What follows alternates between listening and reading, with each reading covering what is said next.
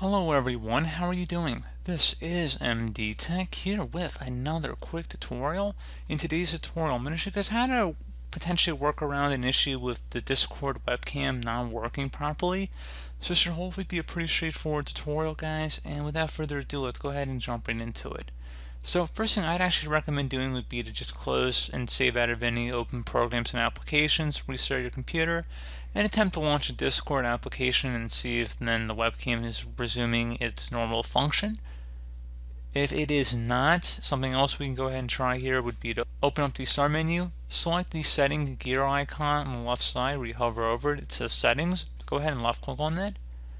You want to go select the privacy tile, and then scroll down on the left side underneath app permissions and select camera.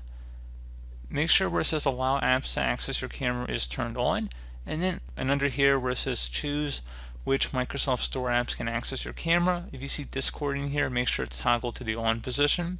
So another thing you can go ahead and try would be to do that.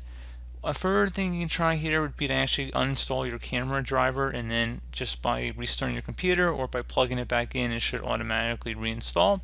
So we're going to do that, and in order to do that, we're going to open up the start menu again, type in device manager. Best result should come back with device manager, so go ahead and left click on that.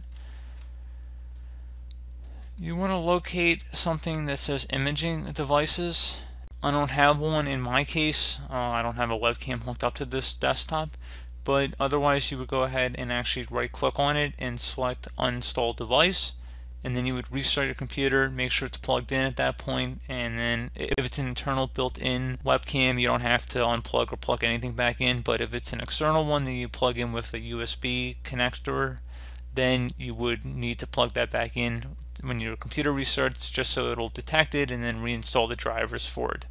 So pretty straightforward process here, guys. I do hope that I was able to help you out, and I do look forward to catching you all in the next tutorial. Goodbye.